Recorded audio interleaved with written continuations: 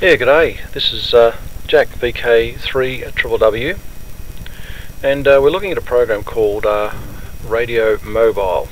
I thought some of you YouTubers might be interested in what's sort of out there. This program has been written by Roger VE2 Delta Bravo Echo from Canada. It's a very, very powerful program for doing propagation predictions on VHF UHF. I'll just do a little basic demonstration. I'll show you what can happen when we have an LIPD in the Melbourne area in the central business district running around 20 to 30 milliwatts. What damage it can do to a repeater that's around about 1,000 metres above sea level, some 57 kilometres away. Alright, first of all we need a couple of units. So we'll enable a couple. We've got Jeff's Shed. This is in the central business district in Melbourne. You can see it's 15 metres above sea level, very low in the Melbourne area. And then we go and enable Mount St Leonard. You can see that's up around 1,000 metres, and you can see here the lat and long and the grid locator, which is quite handy too for contesting getting a Maidenhead grid. If someone gives you the lat and long, you can convert quite easily. Okay, we'll just choose that. Now we've got these two places on the map.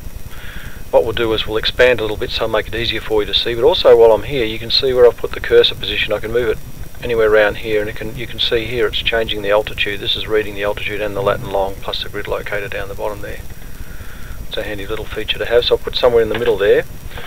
And we'll go to map properties, and what we'll do here, we'll look at 50 kilometres. Use the cursor position, so that's looking at 50 kilometre radius around those two. We'll select that. We'll change the map a bit. Well, now we should have a better view of the two stations, one down the bottom here and one right up the top there. Now what we need to do now is to give those make those members of a network. We've got an LIPD net here. The membership of the LIPD net, we've got those two stations only there as members. This one here is subordinate. The system is LIPD. We'll show you the systems in a second. And Mount St Leonard belongs to the repeater system. Now if we have a look at the systems, the LIPD system has a transmit power of 20 milliwatts. And we won't have to worry too much about the receiver. The antenna is omnidirectional. The antenna gain of 1 dB. We better probably bump that up just a little bit. Antenna height is this is on top of a crane, the boom of a crane, which will be around about 100 feet. So we'll put 30 metres in there. Okay, now the next one is the repeater. That's a transmit power around about 50 watts. We're not really worried too much about that. We don't care if the LIPD can hear it or not. More interested in the antenna gain, or antenna types omnidirectional. You've got choices there, different types of antennas. Antenna gain 6 dBi, and the antenna height 20 metres. This tower height 20 metres above the mountain. So we'll leave that as that is. Yes. And we'll choose OK. Now if we go up here and choose the radio link prediction, and what we need to do now is to choose our two stations. There we go. We're now looking at this one here first. You can see that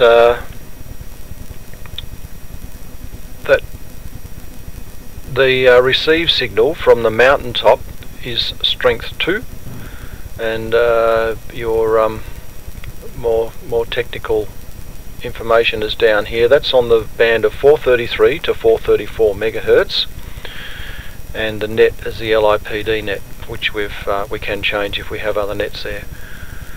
In the antenna height 30 metres above the ground and 20 metres above the ground there. Antenna gain 2 dBi, and then you've got 20 milliwatt transmitter. Yeah, so you can see that if the repeater was transmitting back, this signal would receive S9 plus 10 dB. Now also looking along this line here, you can see the green patches, red, then yellow, then green. That's meaning that this is actually signal or no signal. If we chose a point there, we've actually got no signal neither way. Can't hear anything. And yeah, but here would be a marginal signal. If we get a bit further, there we go, marginal signal there, just breaking the mute. But you can see that from the total signal, there's enough signal there to open up the repeater. Now if this LIPD was running more gain on the antenna, running a higher power limit over, you know, an illegal power limit or something like that, it would really give repeater a hard time. See, 57.44 kilometers is the distance, and clearance 17.10 meters at the lowest point. So if we look along here, the tightest clearance would be somewhere around about here, I'd say, 17.10 meters. Alright, yeah, so if that particular device was on 2 meters, we can just change these figures down here, and you can see it's a lot stronger there, less loss on 2 meters. But we're working on UHF, so yeah.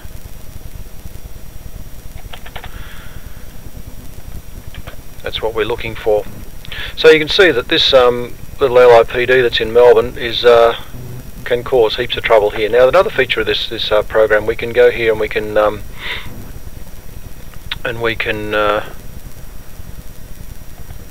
choose merge pictures, and we can download a map off MapQuest we're doing it from. By the way, this map in the background while this is happening, it's come down from the internet. There's free maps, pretty much cover the whole world. You can download them off various sites. There's information of where they get them from the Radio Mobile site, or other sites on the web will tell you. Now you can see I'm downloading a road map or a street map. I'll keep it in a new picture, and what we can do now, we can actually go back to where we were before, and you can basically see there's Melbourne Post Office, little star there, and this is the line of sight contact here. Yeah, so very, very powerful program, quite a steep learning curve. Don't expect to be up and running with it very quickly. It takes a little bit to get it to go. My main use for this program is to use it for VHF UHF contesting, and oh no, just want to see if I can open that up. No. And yeah, what I do is I put lots of mountain tops all over, plus some Melbourne. This is Melbourne in the middle here. There's some Melbourne stations to give me a bit of an idea what signals can be received back in Melbourne, what sort of station we need to build out in the country. And also I can check, you know, signals from maybe our portable location, wherever we might be, to other portable locations, other radio clubs that set up all over the place. Yeah, so that's really, really good. And I've sat here for hours and hours and hours and realised that a lot of the good spots are taken by commercial commercial setups. Anyway, yeah, Radio Mobile by VE2 Delta Bravo Echo. Have a look at it. Certainly a wonderful program.